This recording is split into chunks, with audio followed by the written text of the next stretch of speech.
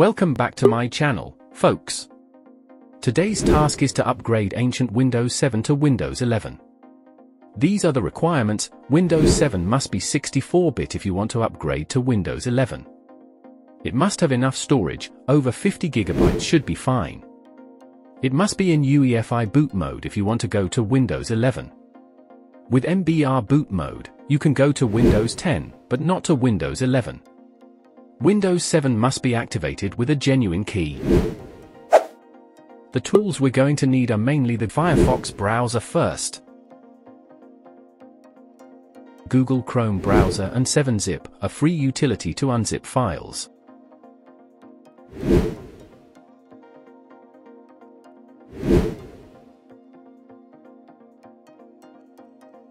As you can see from my system requirements, this is Windows 7 64-bit and it's already activated. If it's not activated, it will look like this.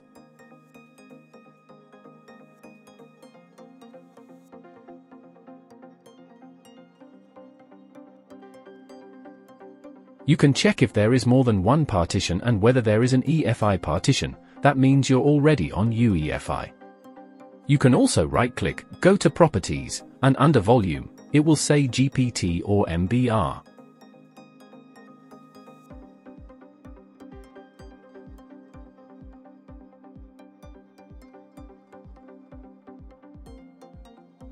If there is only one partition, that means it's an MBR boot system. That's how you can identify what boot system your Windows 7 is using.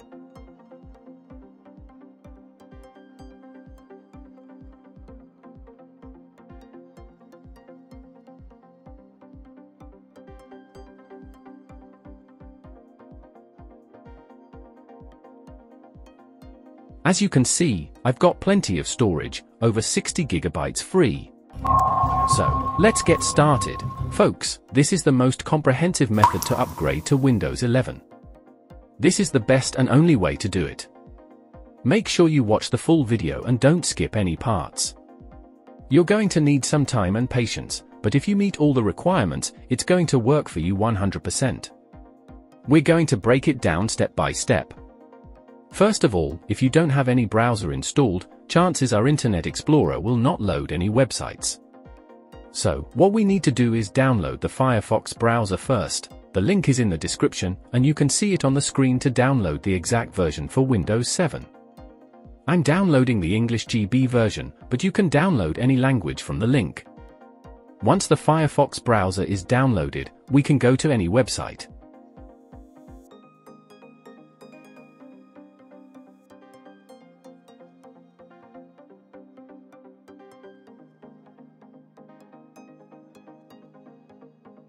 Specifically, we'll go to Google Chrome and download it, because we're going to need Google Chrome to download Windows.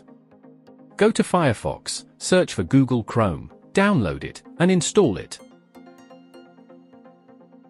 Once we've got Chrome working, we're going to download Windows 11 to demonstrate that this machine cannot run Windows 11 directly. So, we go to the Windows 11 Microsoft website and download the Windows 11 ISO.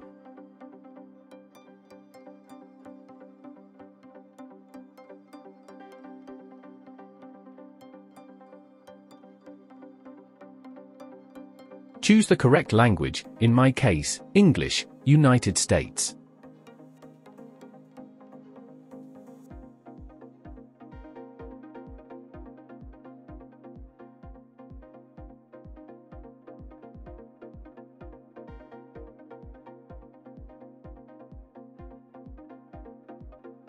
Download the ISO.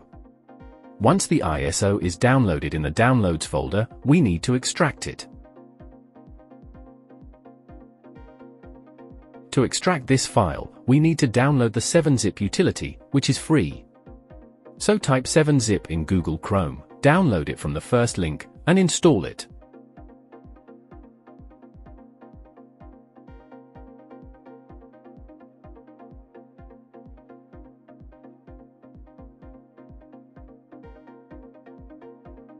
Then go back to your downloads, right-click on the Windows 11 ISO file, then choose 7-zip Extract to, and click. It should start extracting quite quickly.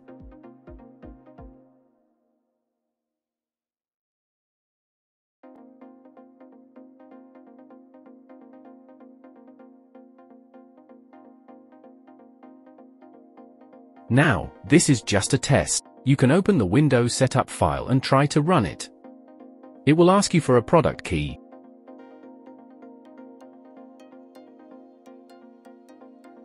And as you can see, this PC doesn't meet the minimum requirements. Now we're going to use a command that usually works to bypass these checks. Run the command shown on screen and press enter. It will start the Windows setup without the checks.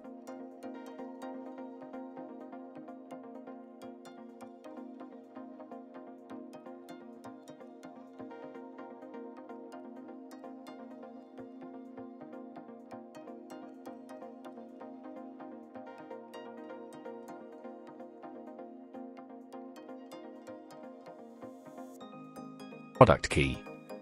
You can either type one in or just say you previously had Windows, and then click Next. Choose the option to keep files only and say yes. Now when you click Install, it will fail, and as you can see, it has failed. That means you cannot directly upgrade from Windows 7 to Windows 11. That means we're going to have to download Windows 10 first. Now go to Google Chrome and type Download Windows 10, that will bring you to a page. Right-click anywhere on the page and go to Inspect.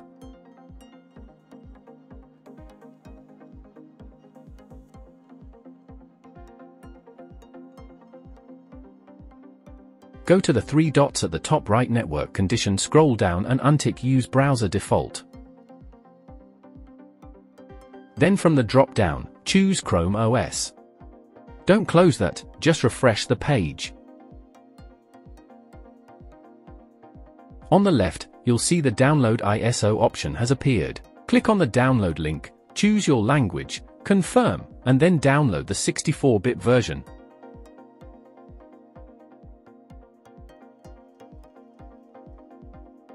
Very important. If you don't download the 64-bit version, you can't go to Windows 11.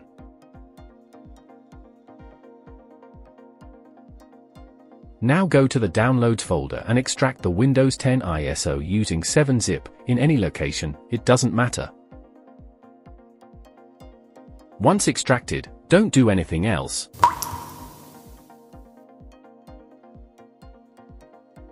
I'll show you this computer by going into Computer Properties.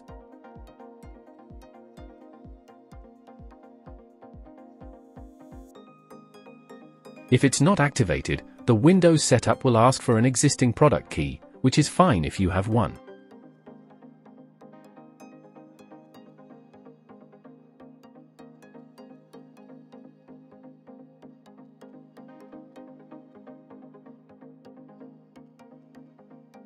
But it's very important, if your Windows is already activated, like mine is, when you run the Windows setup, it won't ask you for a product key. That means it will activate Windows 10 automatically, and when you upgrade to Windows 11, it will also be activated. So, keep all files, then click Install. It will take a while and restart a few times.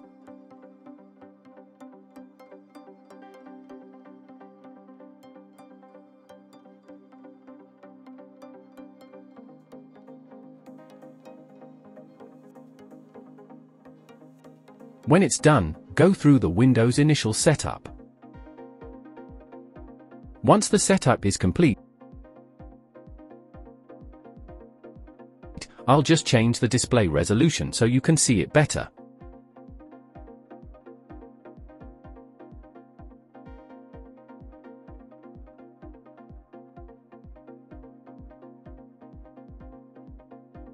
I'll go to Settings, and under Activation, you can see Windows 10 Pro is already activated with a digital license key.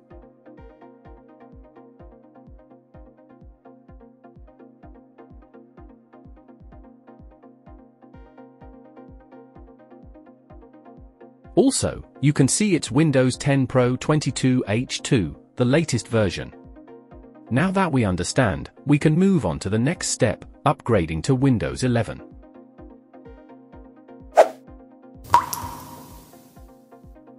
To do that, we already downloaded the Windows 11 ISO, so all we need to do is right-click on it, mount it, and then run the setup.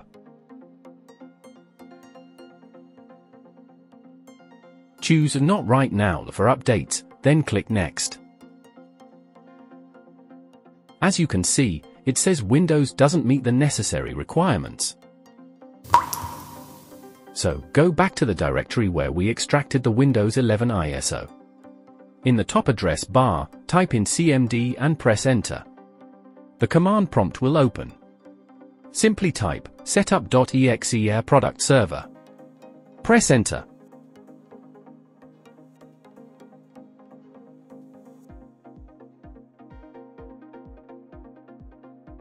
This should start the setup process. Follow the on-screen instructions. It will check your PC and should bypass the requirements. It will give you the option to keep files and settings, then click on Install. Your PC will restart a few times. Once it has rebooted, you'll see it's fully functional Windows 11. If I go to Settings System About, you'll see it's Windows 11 Pro 24H2, the latest version.